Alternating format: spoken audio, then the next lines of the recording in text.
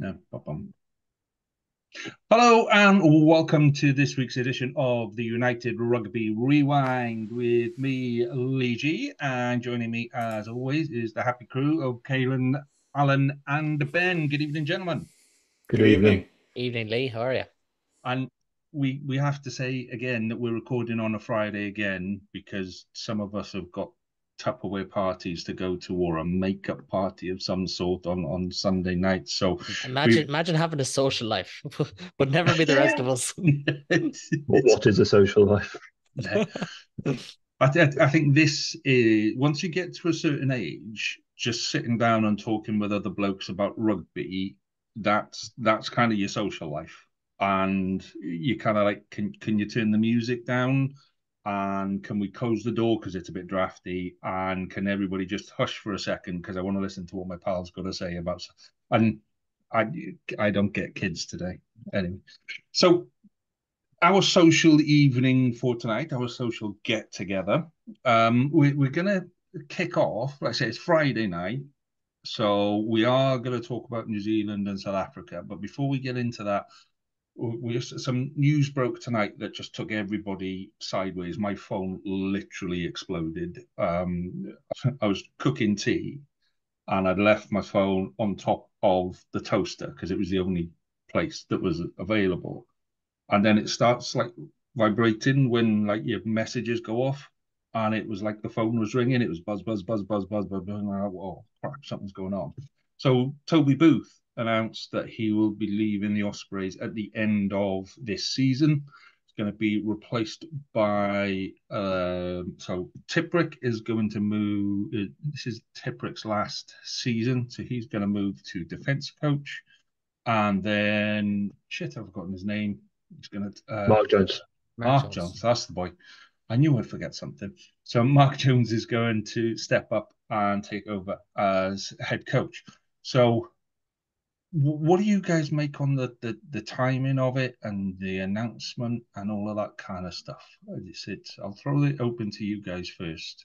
I think we mentioned it before we hit record. There's no right time.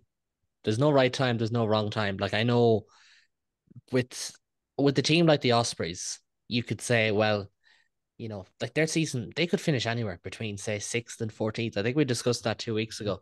We recorded the Welsh one, probably not 14th, but you know what I mean. And like if they have a bad season, oh, it's the coaching announcement. If they have a good season, oh, good thing they did it early and got it out of the way. Reality is like the players probably know this for weeks. It's not this week that they found out. That never happens. They've probably known for weeks. And I think in some ways I do admire Toby Booth for doing it this way because like we know the way it is with sports. Sport is cutthroat. You could lose your job in the morning in as we've seen with the likes of like London Irish and Worcester and Wasps and in that end, but also coaches being let go as well. And my initial reaction was this is a big loss for the Ospreys because I don't know, and maybe I'm wrong, but I don't know if they can build the same type of project without him. I think he's been integral to it. The buy-in of the players, the buy-in of the supporters, the patience from the supporters at the start as well. He's a wonderful personality, a wonderful character, and that's infectious. That doesn't rub off very easily. He will leave a presence around that place. And listen, the best thing you can ever say about a coach is they've left the job in a better place than how they found it. And he absolutely has. And I think he's going to be a lost league. It'd be interesting to see where he goes or if he goes anywhere at all. As I said, I would love to see him as well. I'd love to see him as a Welsh coach from a rugby pundit point of view.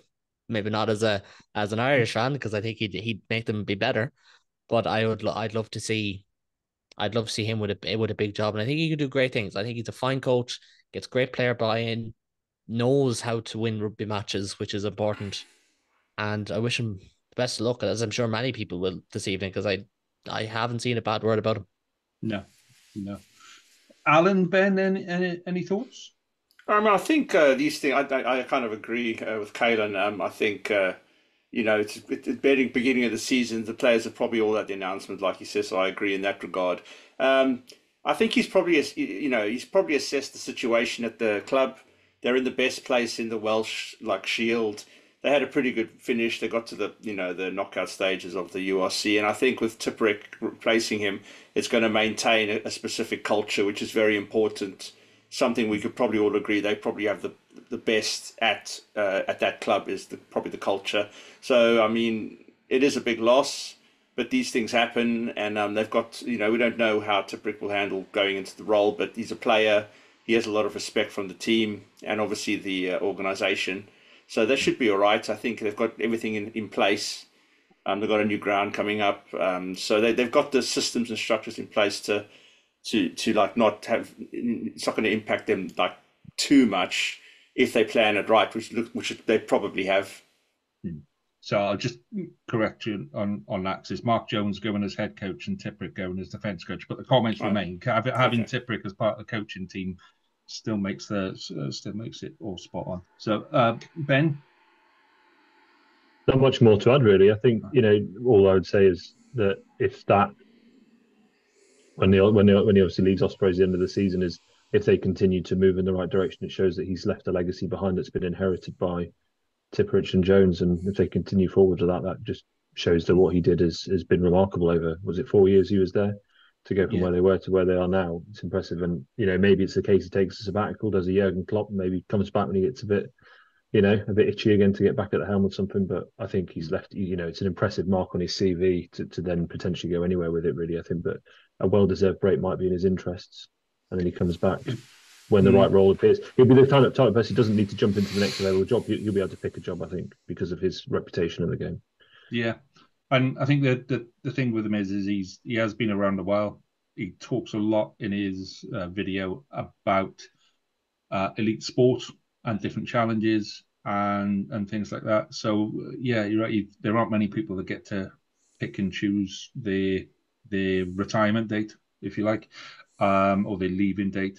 So for him to go, and he's in no kind of major rush to make a decision.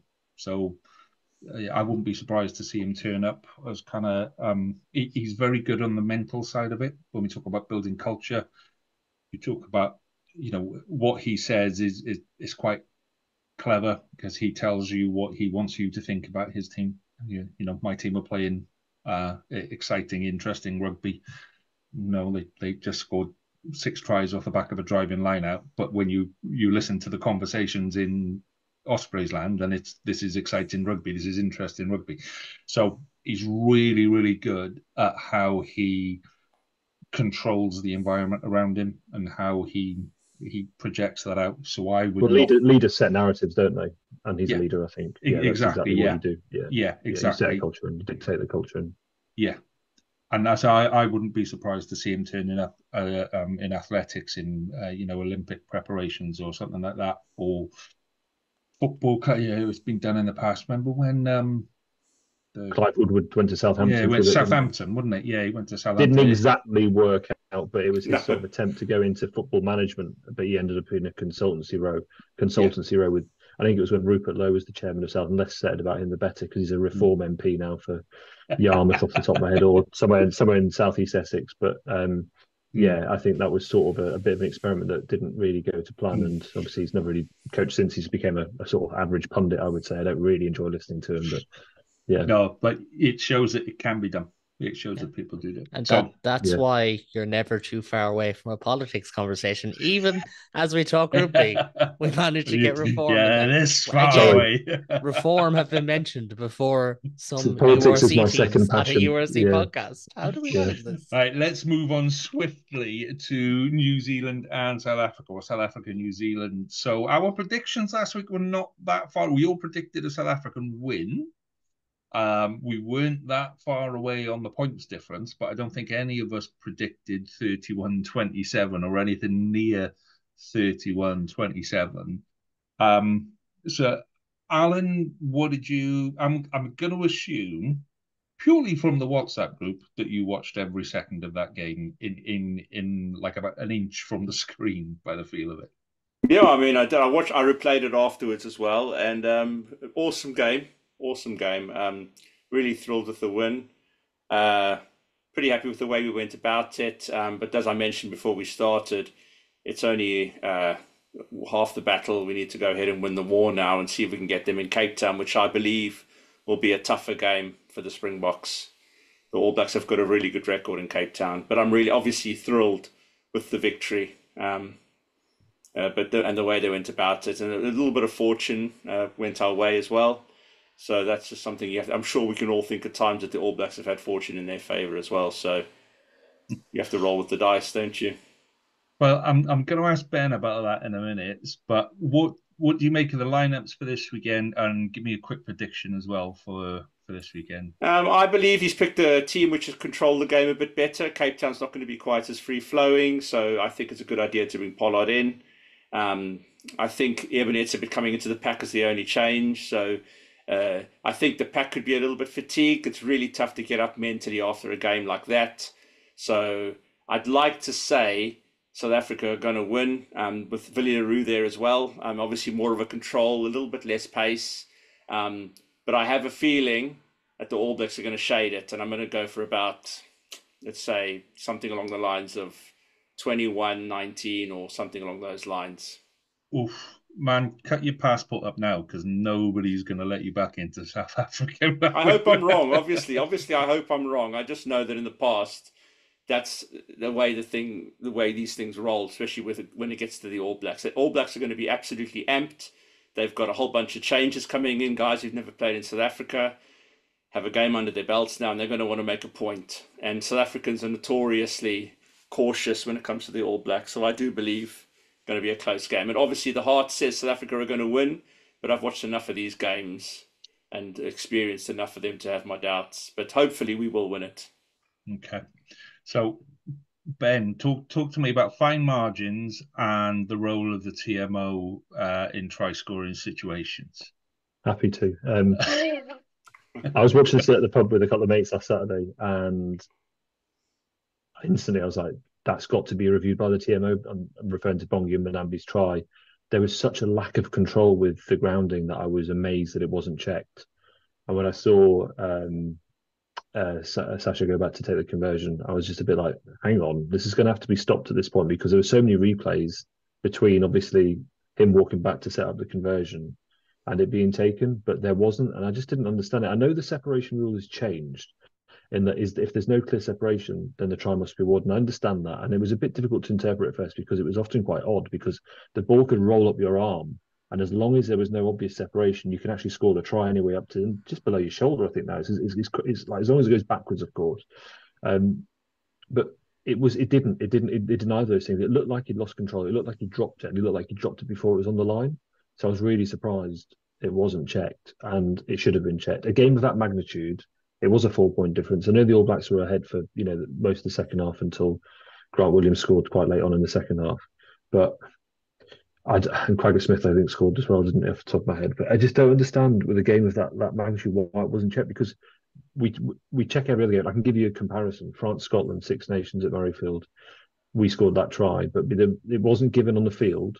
And the TMO, which I think was Brian McNeice, said, I can't see it being grounded, therefore I can't award the try. And that was the finest margin. That was so fine. This one was pretty obvious, I thought. And I thought it has to be reviewed and it has to be chalked off for a knock on. There are circles, though, stating that, he may have knocked the ball back, the defender, it was a Barrett. He knocked the ball back and then it fell down off of his arm. His arm was the last, and then they grounded it. Bongi grounded it after that. So there are circles saying that as well. But that circle needed to be on the pitch at the time. There needed to be that conversation between the TMO and Andrew Brace. And I agree 100%. It wasn't. Yeah. Because it just, an extra 30 seconds to a minute, I think rugby fans understand that these things need to be checked. And a conference takes place between, the three on-field, on-pitch officials and the TMO. You see it for more subtle, points of the game than that. And that's why I was quite surprised.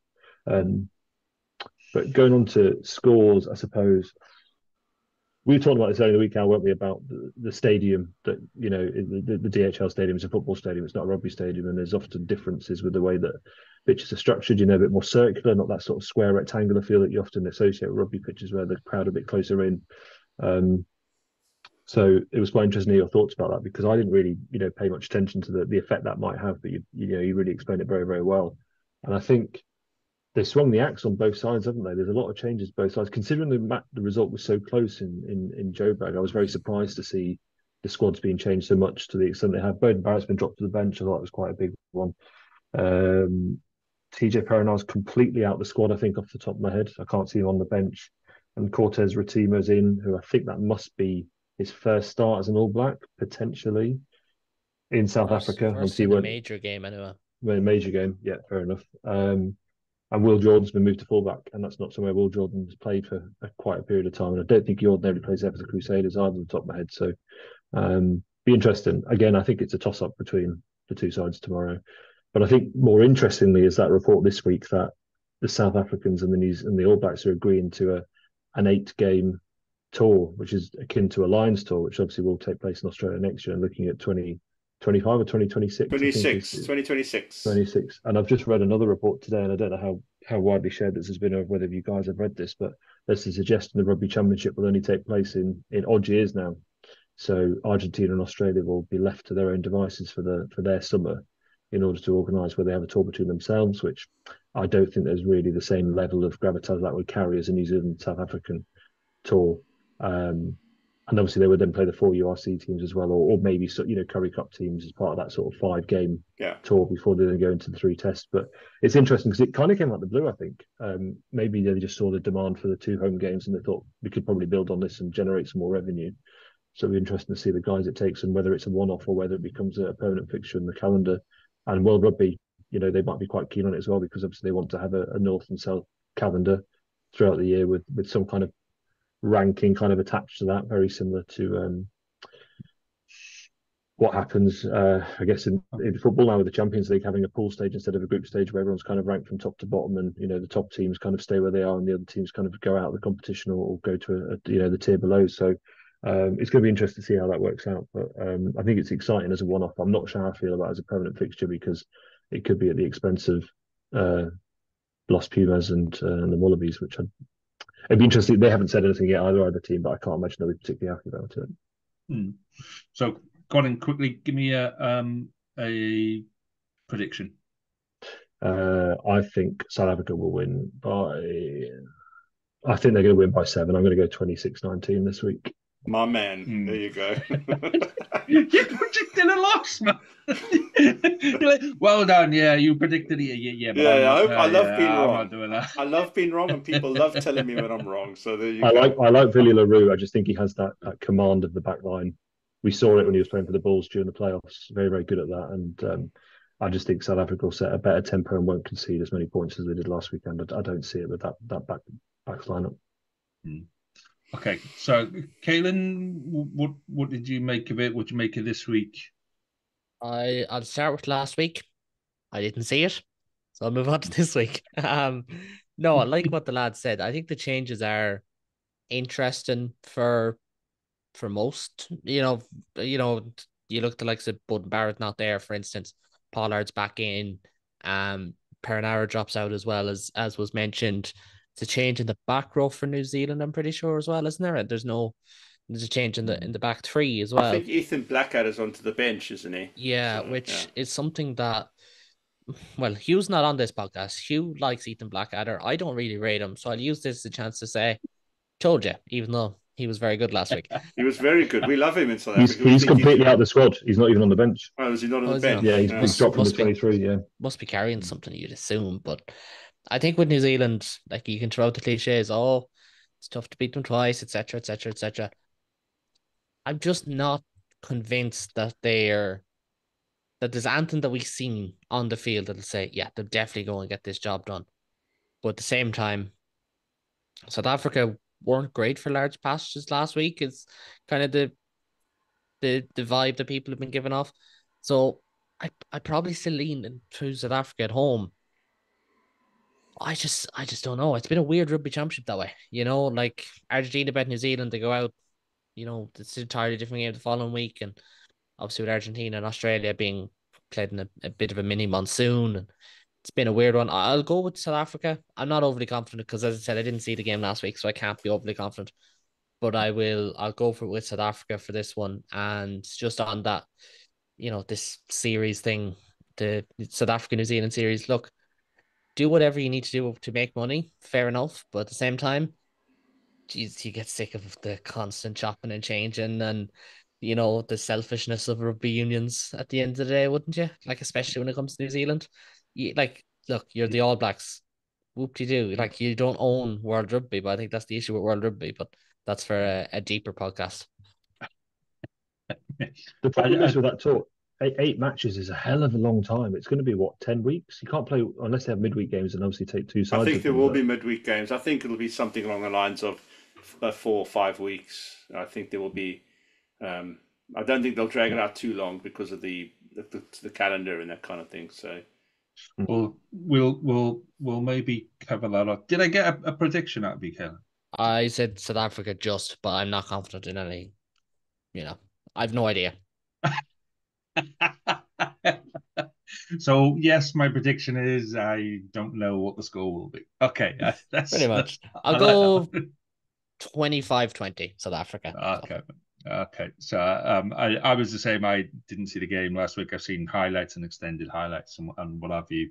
And you only get to see the sexy bits in the highlights, so it's not really the way to judge a game. But yeah, I mean, I'm just jealous that there's a half decent game going and Wales again aren't involved. And I can't remember the last time Wales were involved in a half decent game. So yeah, fair play to you boys. Crack on, enjoy your rugby because yeah, just irritating watching good rugby when you're not involved sometimes. So I'm gonna go with I'm gonna go with a draw. I'm gonna go with a 15-all draw just so people will go stop being a fanny on social media. But yeah, 15-all is my thing. It's just two massive sides, and it is so close. Like I say, it was one decision away from the game going the other way. There are micro decisions in each of those games that can completely turn it. And the two best sides in the world playing at each other, going hammer and tongs. And yeah, I love the just a fact that that's little interesting side note: if New Zealand win, Ireland go #1 in the world. Yeah. Yay. So excited. It's not the way It you want to matters get so there, is much. it? Like, it doesn't, I honestly. And the funny thing is, what I always find funny is, and I might end it on this, you'll always see journalists come out and say, World Rugby have announced. It's like, lads, there's a calculator on their website. If World Rugby are announcing this, then someone is getting asked to do a job they don't need to do. Otherwise, you're just saying you did it, but you're saying World Rugby said it just to make you, I don't know. It's Yeah. just one of Just my an gripes. AI tool, isn't it? Yeah, with the point system. Yeah, essentially. Like every rankings, I know the like golf one is really, really weird because it goes off of like 40 events, but whatever. But like this is it's right there. It is Yeah. right there on a website. You can do it yourself. If Ireland are #1, I won't bring it up next week. I promise. Thank you. But you have like journalists before like the last day of the Six Nations going, well, if England win by 6 points, they'll be in #3 in the world. But if Ireland win by more than 4 points, more than England win, they'll be so they know the night before what happens and what needs. So yeah, it's bizarre. I think an over reliance on stats sometimes takes the joy out of the game, doesn't it? I think. And yet here we all are on this podcast, eh? Completely sucking the joy out of rugby. And we haven't even got onto the Irish team. We haven't even got on. So get to Leinster. On that note, let's talk Leinster. So I'm talking about joy. So I'm going to do Leinster this week. And last week I spoke about the Sharks and how can you have that bigger side? How can you have that amount of players and all that kind of stuff and be at the bottom of the table? And the same is kind of true of Leinster. Only they're at the top, but they're still annoyed that they're not #1 sort of a thing. And the record over the last couple of years is slightly easing off in terms of they were winning everything, but not quite really winning it. And I think they have 3 finals on the trot that they've lost now. Is it European finals? So La Rochelle to lose. Yeah, but the first team to ever lose 2 in a row, and then obviously broke their own record. Yeah, but do you know what I mean? It's there's such a big side. They've got such a big reputation. So to come third in the table is a massive disappointment for them. Whereas the rest of us will be going, oh yeah, only third, bastards. So and then you look at their squad and you just think that's brimming start to finish. And then you look at what they've got coming through in the academy. They could put an academy side out and compete with most sides in the URC. I So might just jump in on that one point. If everyone thinks that Leinster's unbelievable production is unreal, it is.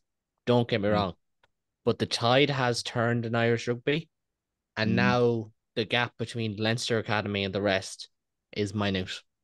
It was announced today as we record that a Glasgow and Edinburgh combined academy will play an Ulster under-23 team.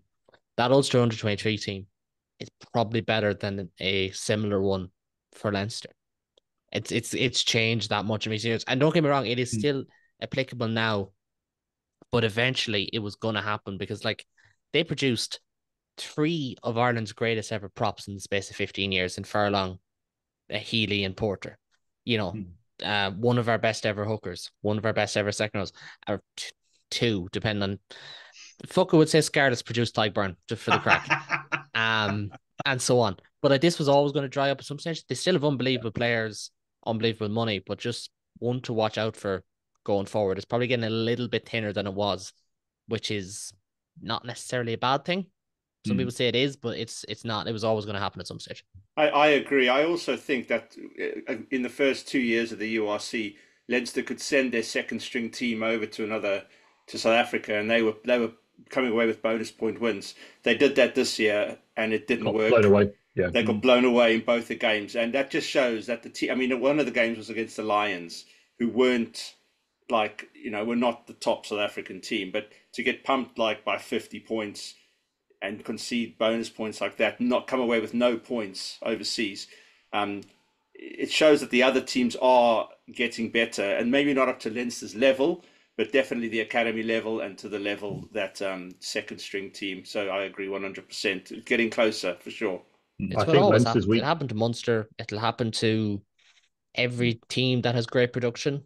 Crusaders, for example, who had a great production line for about 15 years.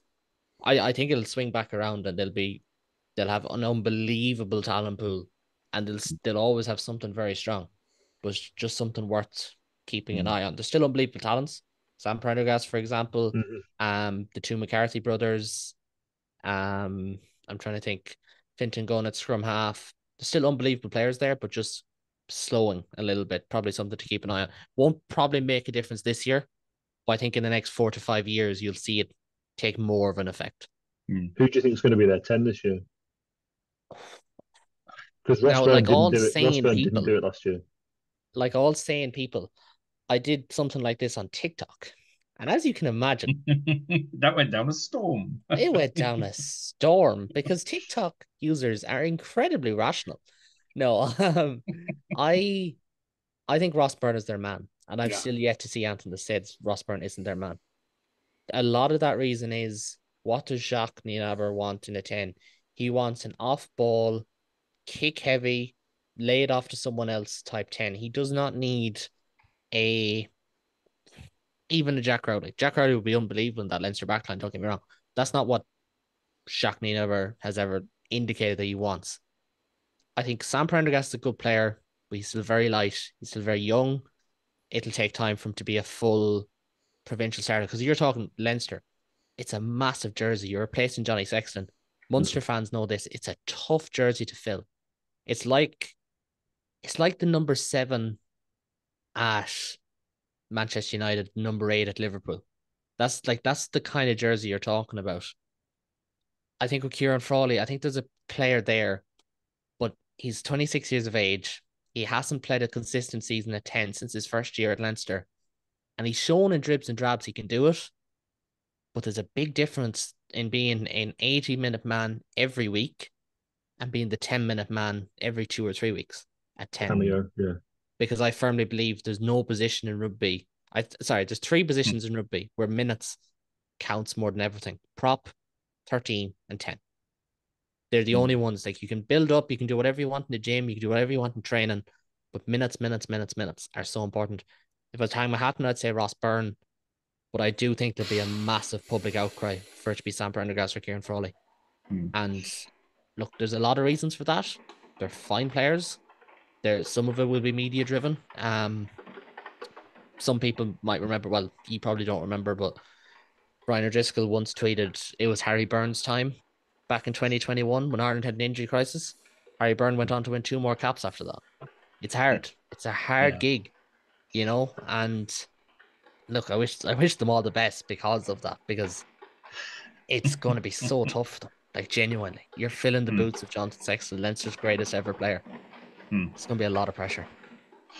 So I was just looking at the players in, so they got 8 players that are now on senior contracts that have come from their academy, and that's the bulk of their input this year. That's the bulk of the people that have come in, and then we've got is it Slimani from Claremont? Slimani, Snyman, and one Mr. Jordy Barrett, who... See, now I was going to build up to those next two, and you're taking... Do you want to start again? Hello, one, no.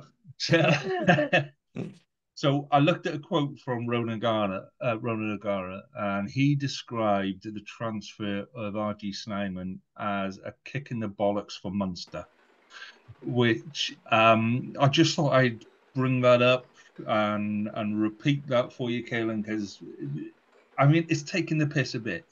It's a guy that came with a lot of potential, cost a lot of money, and then didn't really deliver or spent. I mean, he kept the physio table busy. Let's say that. But other than that, he didn't really do much. He spent all that time in the physio room. Why do Leinster need to go and buy him? There's a school of thought that says, does anyone really want him now? I mean, he's great for media. He's great for getting kids involved because he's got a bit of a character about him. But why go and spend that money to bring over a guy that's just spent the last 2 seasons crocked? And then you bring in Jordy Barrett for, is it 8 weeks, 10 weeks, something like that? It's not a full-time contract, is it? It's January. It's after January November. June, isn't it? It's after the November tests officially. Right. Chances are we may not see him until the Christmas games because they have I think it's Ulster. He could play against Ulster, in fairness, on what would be the last week of the November tests. And then it's Bristol. It's a good chance he sits that one out and they give him a rest because, I mean, they have 3 international centres. But I think I'm trying to make this point, and I genuinely mean this. People might laugh if you're an Irish listener or Welsh listener or wherever. A lot of the furore against the Snyman signing was, well, it was twofold. It was announced 2 days before Christmas and 3 days before Munster played Leinster, which there was a lot of these deals are signed off on. Every deal is signed off on by the IRFU. And there was a feeling that, well, geez, you'd never let us do that, which is fair. And rightly so. It's a weird time to drop it. Granted, it's a massive Christmas present, get that joke in there. But it's the sense that Leinster announced, and I can't remember who it was that stepped up to centre. I think it was Dan Sheehan stepped up to centre contract that week. And by that night, they announced Snyman. So they take one player off the books and bring in another. And we're told in Ireland that it's win now, it's a union base. It's about the good of all 4 teams, whatever. But that just screams of, right, we're going to take, now Dan Sheehan deserves a centre contract, don't get me wrong. We're going to take this player off your books so you can sign another guy who Munster were already told you have to get rid of one of their second rows because we have this unofficial rule that you can't have a certain amount of NIQs. The reason that rule's unofficial is because it will break EU trade laws and employment laws. It's there. It's not written down anywhere. We just know it exists. And it honestly, the more I see of August Neyman, the more I wonder if he'll help Leinster win a Heineken Cup, and that's what it's all about for them. But it's really about the fact that, well, once we're told they can't have him, they were told they can't have him or Jean Lane. And then it got approved that he could go to Leinster, which for personal reasons makes sense for him. His wife has a job in Ireland. She was able to move from her Limerick-based role to a Dublin-based role. It's absolutely fine. No issues there. But certainly seemed like David Nucifora, who one of his stated aims was for 2 Heineken Cup wins since 2019. He's had 0. That he probably just did them a favor and said, you know what? I need this one. Because if you go into work and you're not hitting your KPIs, you want to hit them, Yeah. and like I'm not saying it is definitely it, but I'd be shocked if that wasn't at least part of the factor because he is left with no Heineken Cups in the last 5 years after saying he wanted them. So that was kind of my thing. Are these players coming in? So Barrett and Snyman, are they only coming in for European games? Are they the big,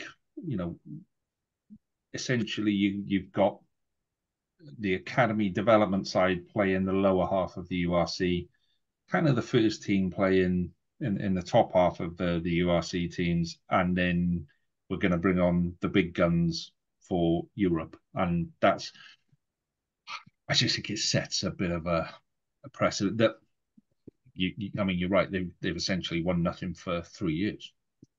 I mean, the precedent has been there before. Don't get me wrong. Munster signed Doug Howlett after the 2007 World Cup, went on to win the Heineken Cup, but that is 15 years ago. 17 years ago now. Actually, it's a long time ago. A lot has changed in RFU policy since then, and that's why it made me laugh. A couple of online Leinster fans who were just trying to get a rise out of it would be like, "Well, you signed Dale Lende and Snyman." It's like, yeah, before COVID, before the entire rugby ecosystem on this planet and every other planet that they play rugby changed. So things change from time to time. I think Leinster will win a trophy this year. If they don't, that pressure that seems insurmountable is it's going to be really heavy on them if they don't win this year. Yeah, agreed.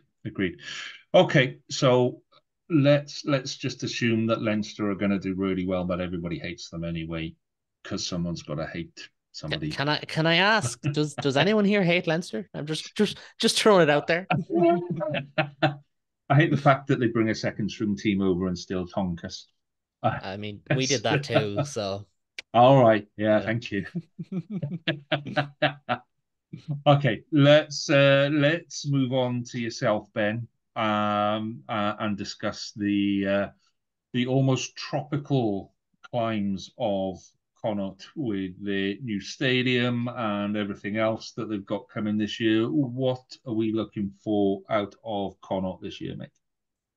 They've got to travel better. It's as simple as that. Their travel last year was dreadful. Won 3 games. That was it. Their home form was very, very good. Galway, somewhere I've got a huge amount of fondness for. It's a trip I made a couple of seasons ago to watch Edinburgh play there. It's absolutely fantastic city. I love the city. I love the culture. I love the food. People are so friendly. The stadium's a short walk from their square. Really, really enjoyed my time over there. I think what Connacht have done this season is just, apart from Josh Ioane, who they signed from the Chiefs, which is an interesting signing because JJ Hanrahan I think he did his ACL over the summer. So that's a good signing. Earliest Hanrahan is back is Six Nations time. It's a massive chunk. Yeah, it's a long time out, and he's a journeyman, but he's kind of found his home at Connacht, I think, and has played there quite well for the last 2 or 3 seasons. Caelan Blade, very good scrum half, very, very snipey off the back of the ruck. Always been very, very keen on him. Jack Carty, another good player there. Very much controls the game. He went past Eric Elwood a couple of years ago as the top point scorer, and he's just a mainstay. When you think of Connacht, you think of Jack Carty. Mac Hansen, Bundyaki, 2 very, very good players. Mac Hansen has gone for a rather outrageous business at the front party, the back hairstyle this year, which I think leaves a lot to be desired. But he is a maverick in every sense of the word. But again, another very interesting player to watch. They haven't made, apart from Ioane, I think they've only made a couple of other signings that come in. Adam McBurney, who played for Gloucester and Edinburgh, hasn't really kicked on, and he's 20. I didn't realise he's 27. I thought he was younger than that. He's a hooker that just hasn't really found a home yet, and he is Irish qualified, so obviously it means that Connacht can pick him up without worrying about having someone out of the country in that position. Interesting times for them.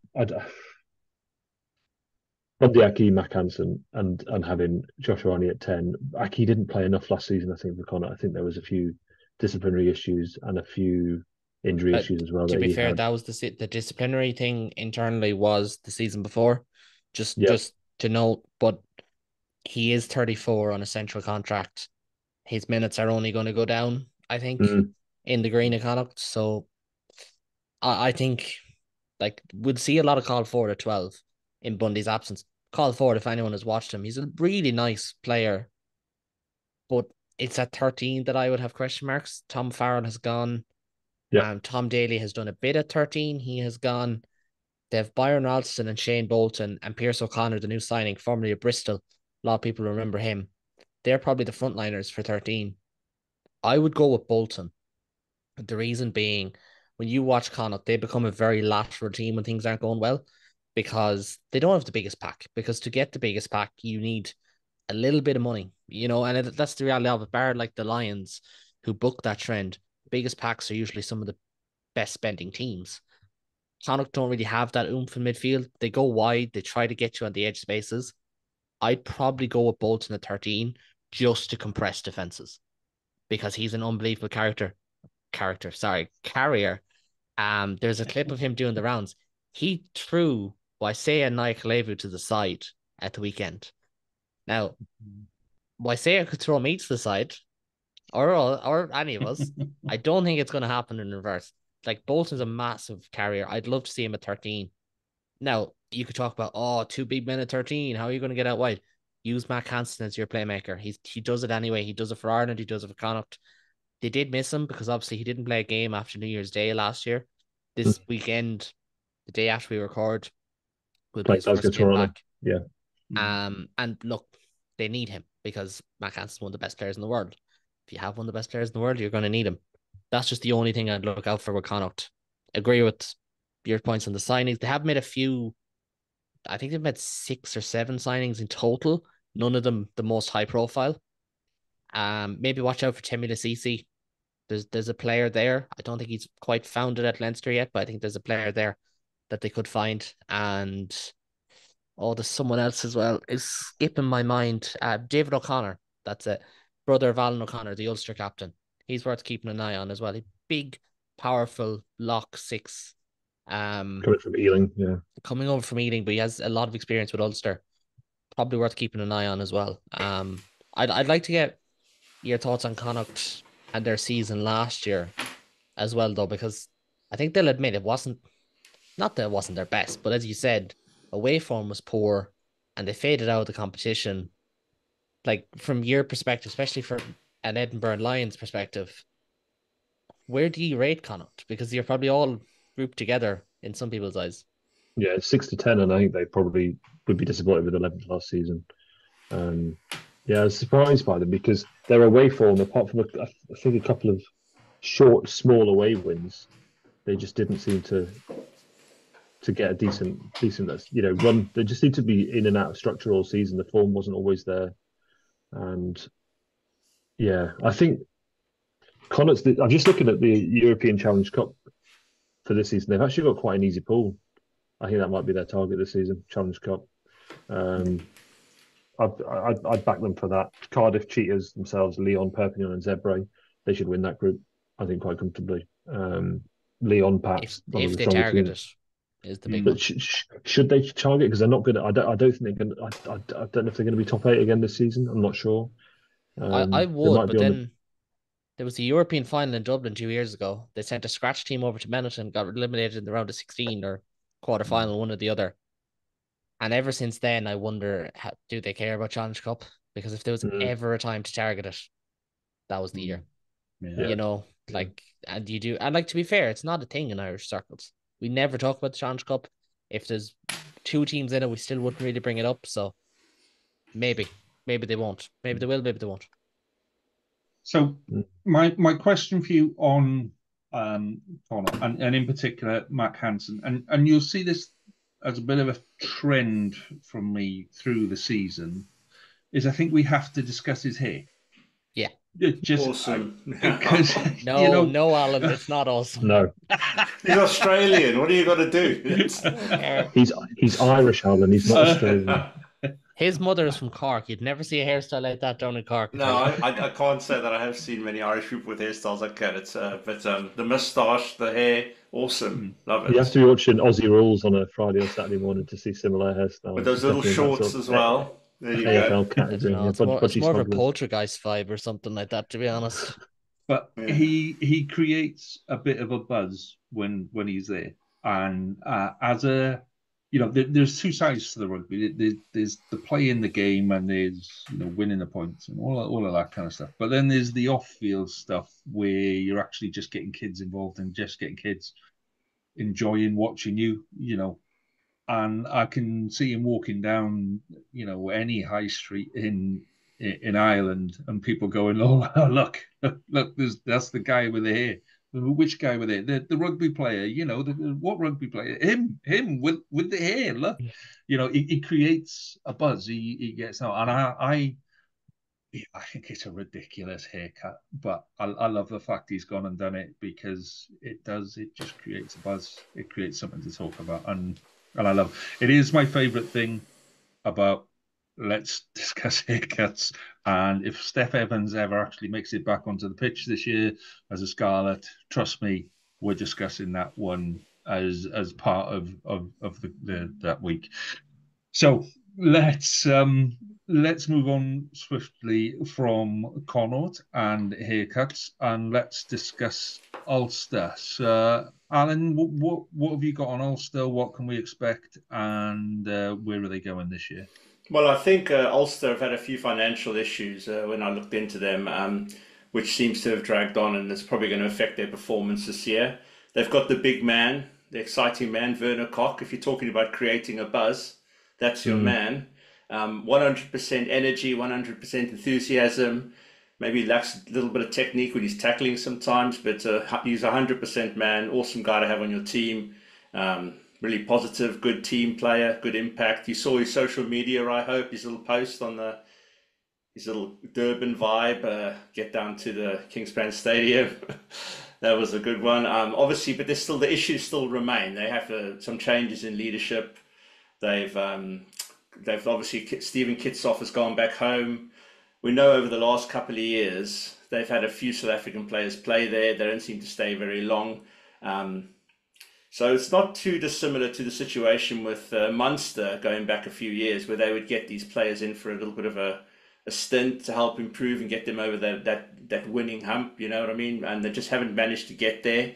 But I think it's going to be tougher for them this year, based on the fact that they've had those changes at the top. They've got financial difficulties. And obviously they haven't really lost many players, and like Kaylin said, they do have a really good academy, so a lot of the players are going to come through there. They've lost Billy Burns. He's gone. Where's he gone? He's gone to That's Munster. he's gone to Munster. So yeah, he's one of their talisman. He will be there for a long time. So we just have to see how it goes. I mean, on the plus side, they do have the best kit out of all of the Irish teams. The jersey's amazing. The stadium's really nice, and because of the connection with Ruan Pienaar and the flank from the Sharks, Kutsia, they're quite popular with the South Africans. They have kept a bit of an eye on Ulster over the last couple of years because of those two players. A lot of great South Africans. The late Pedri Wanenberg was there. Johan Muller was captain. Yeah, Pienaar, who you mentioned, they had Stefan Terblanche was yeah. there. Also went to a European final with them. So maybe that's what Ulster need. More South Africans, then they'll succeed. I'm sure the South Africans online who will tell us more South Africans means you'll Yeah. win more games. The issue with why one of Irish's at the moment, the island teams are really good at bringing through Irish talent, and I think that's one of the reasons Ruan Pienaar left. I think he was planning to stay there, wasn't he? And they decided they wanted to bring some Irish talent through, so it's understandable. So it's one of those things. But I mean, it's obviously benefited Irish rugby, and they do have a very good academy. They know what they want. It's just whether they can get over those issues. So I mean, looking at where they ended last season, I expect them to finish a little bit lower in the table, and potentially they could even miss out on a top 8 spot. But depending on how the other teams, who we expect to do better, perform. It'd be interesting to see how Aidan Morgan hits the ground because he's Irish qualified and he's come over from New Zealand. And looking at the rest of the fly-offs, Flannery and Humphreys, not a huge amount of experience behind them. And I think I think Flannery's injured as well. Right.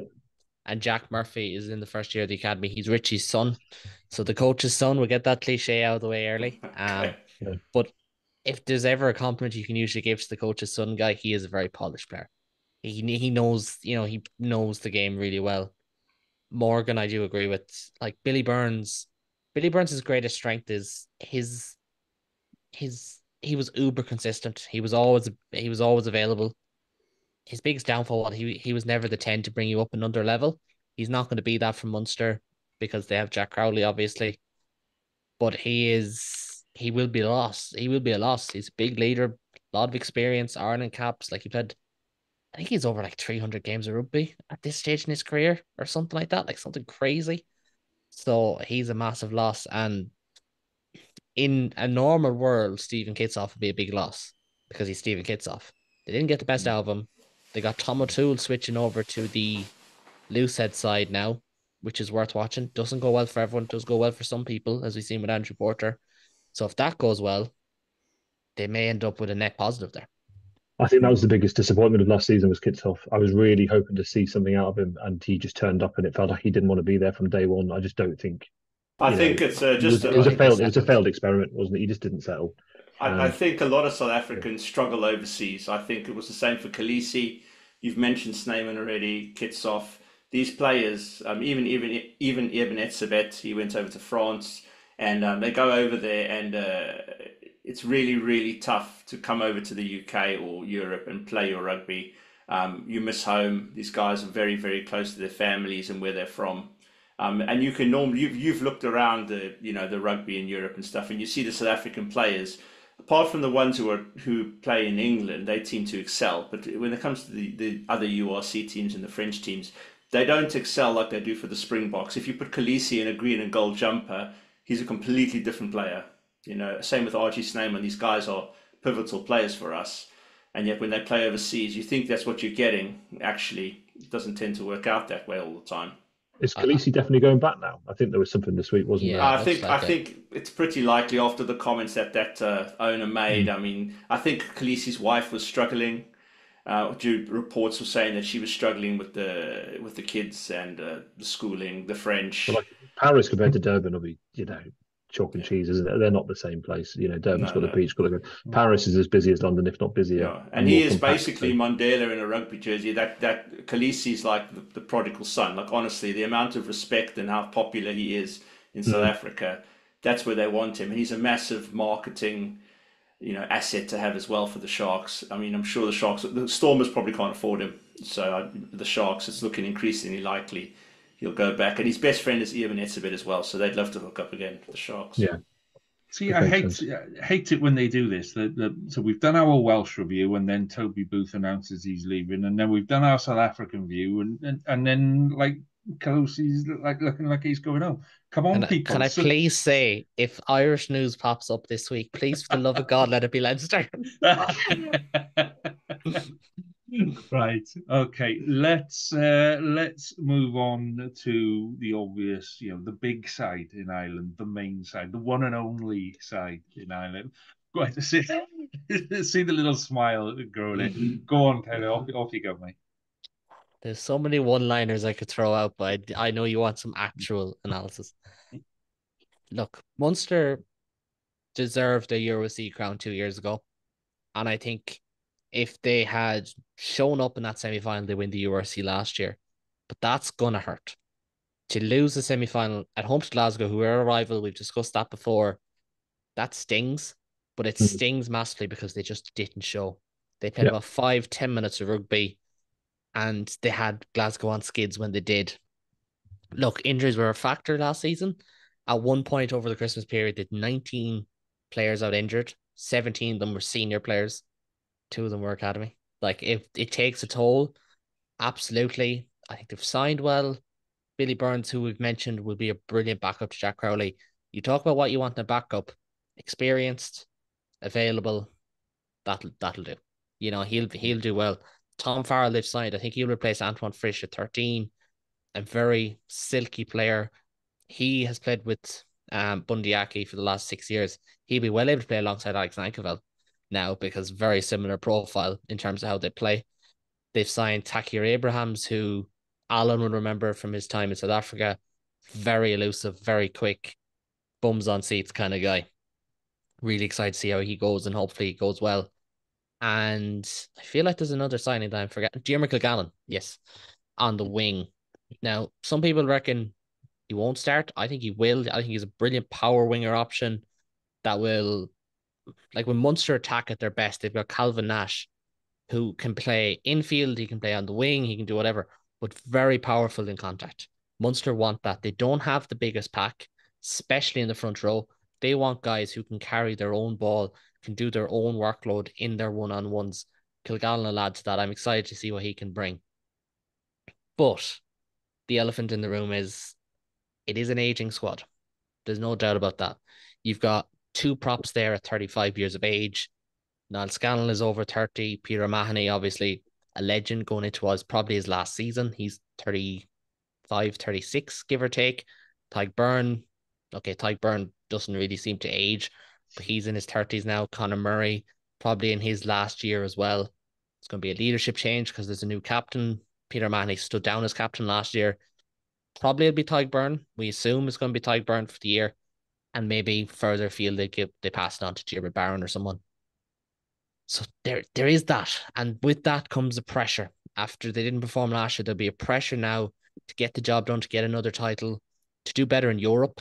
Graham Rowntree gave Munster a title in his first season, something very few coaches in any sport have done. He's also the first Munster coach not to win a home European game in a season because they drew to Bayonne and lost to Northampton. There's pressure on Munster. If there's pressure on Leinster, there's pressure on Munster because they believe they're good enough to win the URC. I believe they're good enough to win the URC. And I think based on your reaction when I said what it said about the Glasgow game, I think you know as well, they are good enough. Done it before.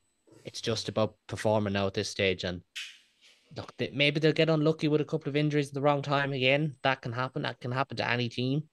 But it is kind of the minimum this year for them, I think, is semi-final in the URC. I would say home semi-final, but obviously it can come down to such fine margins. Semi-final at least, and a European quarter-final at the very least. They're the bare minimum. So that's the kind of, I think that shows the rebuild is working because obviously, the expectations have now soared.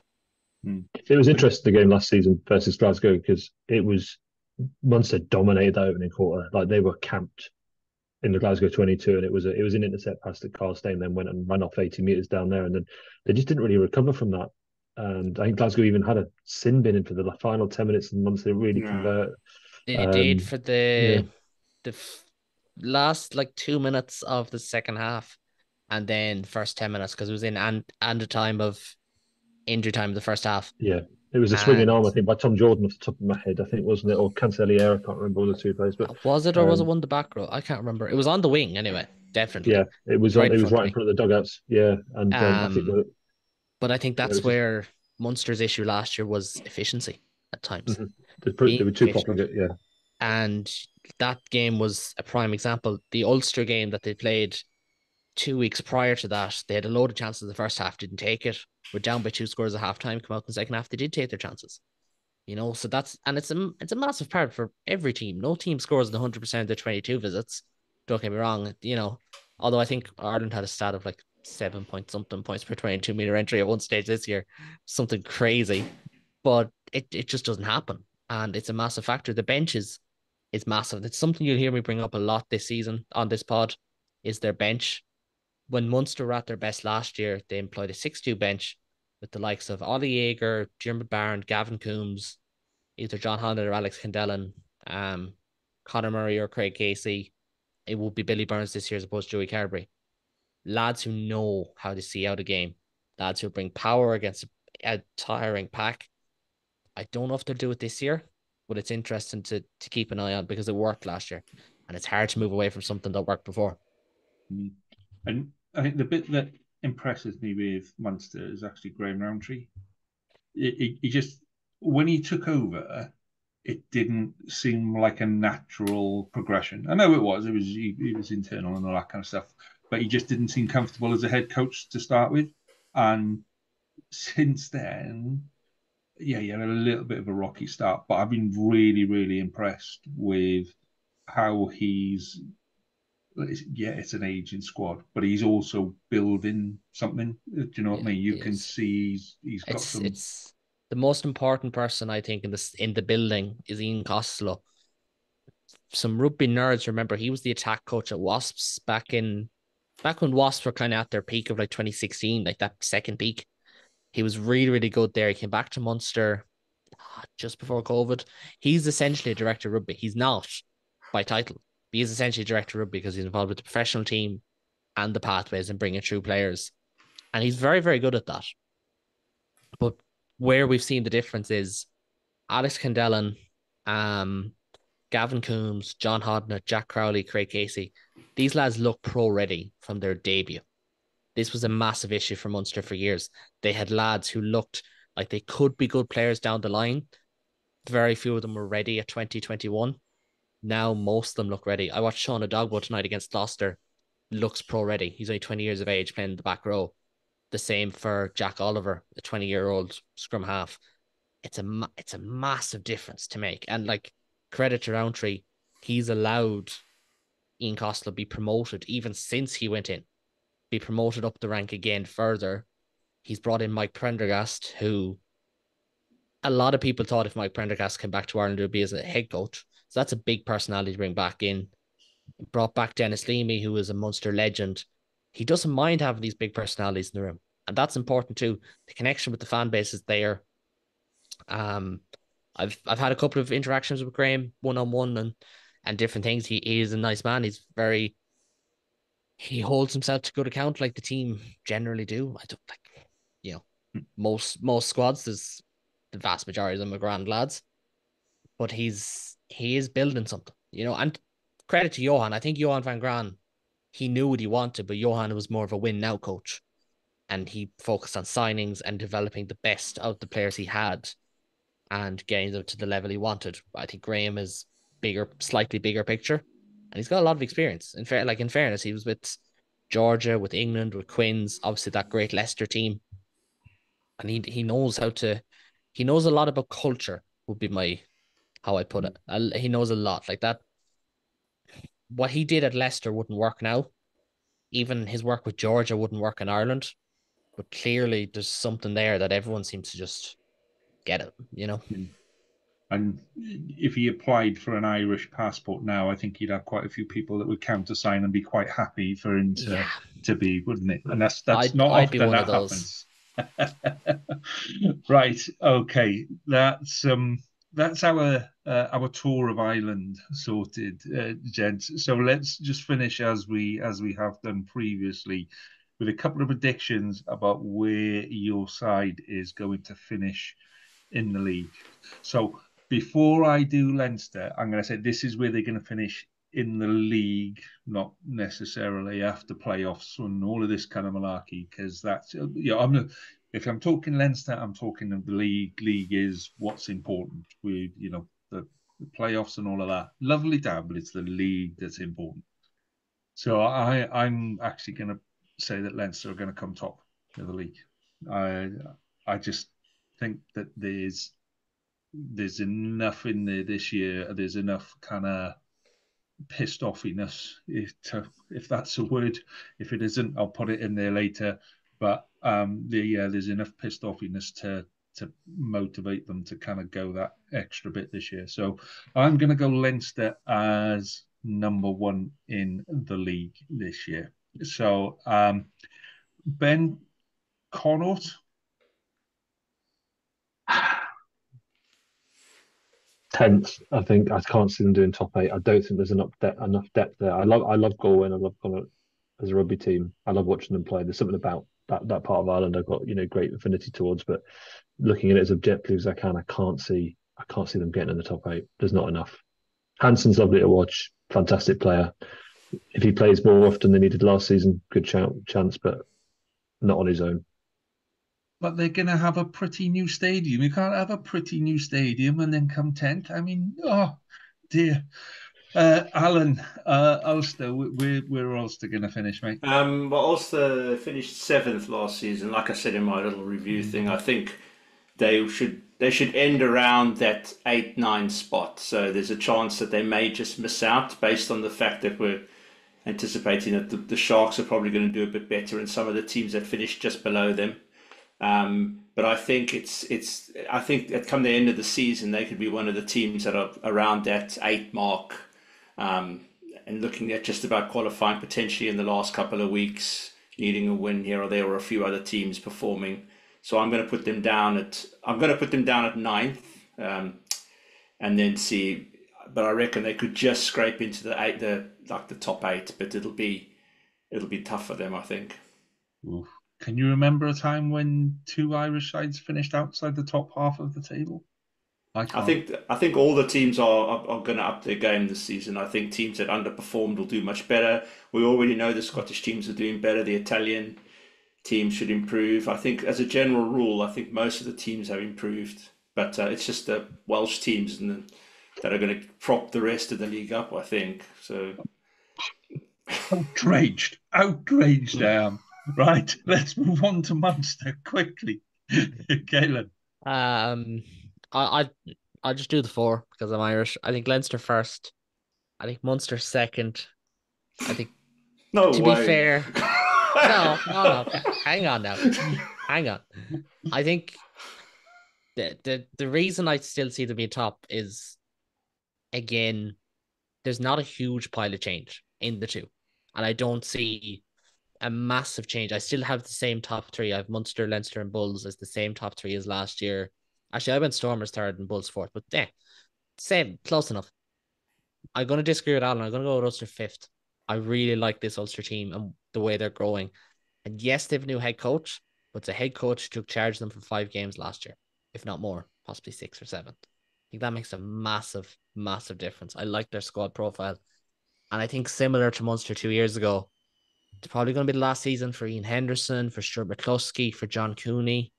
It's a bit of a last dance vibe about this Ulster team. I really like them under the radar. But I'm going to agree with Ben. I'm going to put Connacht 10th. I just don't know if their style holds up when you take. I think their style is so dependent on having Bundy fully fit and Matt Hansen fully fit, but they're going to miss 6 or 7 games. I don't think it holds up. Yeah. I think 10th would be. They could squeeze into the playoffs. I think they could finish lower than 10th, if I'm honest. So they're the ugly stepsister of this conversation, I suppose, at this stage. But they've got a shiny new stadium. It's not built yet. I passed by it today. It's not fully built yet. Like, we're still in construction phase. Yeah, it's staying on the same site, isn't it? They got exactly. It's just a new stand across from where the television cameras would have been. Yeah. They put a post out this week saying the stadium is not finished. It's still being built. Please stop coming to this ground and trying to get into the stadium, which I thought was brilliant. Right, gentlemen, we have finished our tour of Ireland. So next week we shall venture around Scotland and Italy in the newly named Scotalia region. We shall do all the same things again, and no doubt somebody is going to get in trouble with at least one of the Scottish sides by predicting them to not qualify quite at the top of the table. So will I just do that? Munster fan just go against Glasgow? Like, it just makes sense. Ben, you can put Edinburgh first. I don't really. I'll just go against Glasgow and I'll make everything happy for everyone else. Yeah, we can do that. On that note, gents, thank you very much for your time tonight. It's been an absolute pleasure. Have a good week. Enjoy your rugby. All the best. Thanks, Lee. Good night.